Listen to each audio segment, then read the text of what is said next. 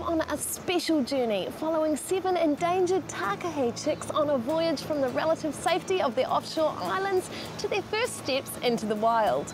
Let's join these flightless Takahē as they take to the air on their way to Takahē training camp.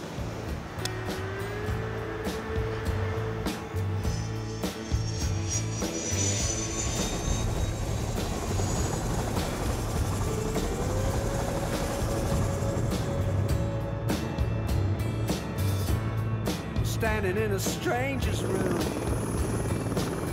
with strangest things all around me. Hello, very well. She's turning the page. These two chicks, they come from Martini Island, and we're flying them down to the Burwood Breeding Centre, and they'll be meeting up with 4 other chicks from the other islands around the Wellington area.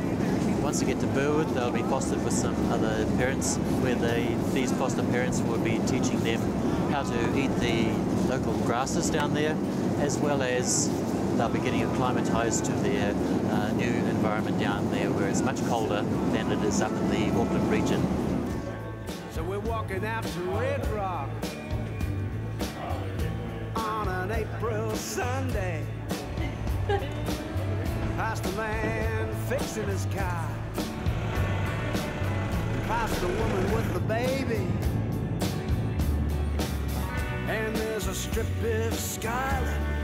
So how does it work? They're not coming right out into the wild today. What's the story here when they get to Burwood? We foster them onto new parents, so they came away from their old parents this morning, onto new ones tonight, and they will teach them the skills needed to be able to migrate around in the snow and also find food in that environment. How do the new parents know to look after these chicks that have arrived today, and what kinds of things do they teach them? Well, they've just got really good instincts, and we can just give them new chicks, and if they haven't seen any for a few days, they're just really willing to take them on. They'll teach them how to eat tussock, because all these chicks on the offshore islands have been eating English grasses. Alrighty, so this is the spot. This is it.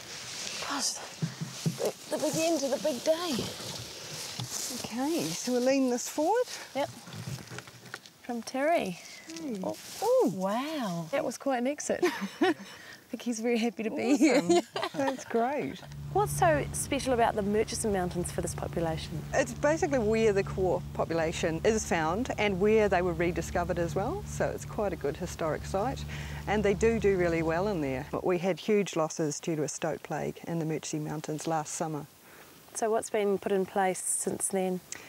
We've been given money to have a trapping extension and trap the entire Murchison Mountain range, whereas before we only trapped about 15,000 hectares. So now we've upped that to 50,000 hectares. Here comes tomorrow. The Takahē was only rediscovered in 1948, and 60 years on they remain one of our rarest birds. Thanks to high flyers like today's Takahē chicks, the wild population can once again roam the Murchison Mountains in Fiordland. Here comes tomorrow.